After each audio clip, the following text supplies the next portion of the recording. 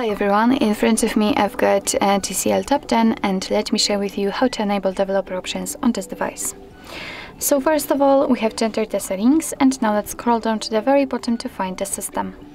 Now let's find the About tablet, which should be at the very top, and now scroll down in order to find the build number.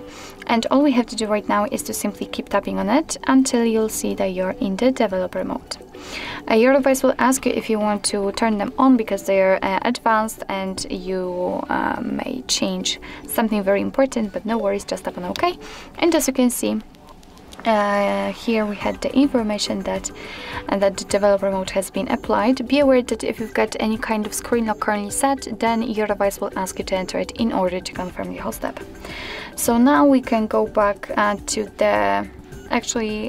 the system settings and scroll down. As you can see here, we've got the developer options, so let's enter. And here we've got plenty of advanced settings which we can customize. So for example, we can enable the strict mode, we can show a GPU view updates, we can change the window animation scale, show visual feedback for tabs. Here we've got some options which are connected to the Bluetooth and overall to the networking, because as you can see, we've got also USB and the Wi-Fi here. So a lot of options.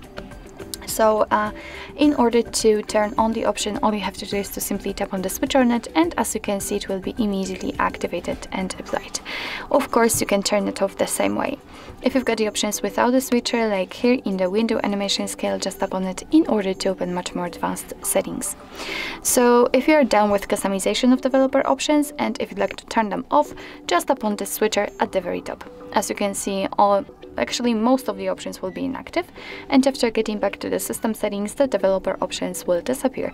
But of course, no worries, you can customize them again. Just go back to the build number step and keep tapping. So actually this is it. This is how to enable developer options in your TCL Tab 10. Thank you so much for watching. I hope that this video was helpful, and if it was, please hit the subscribe button and leave the thumbs up.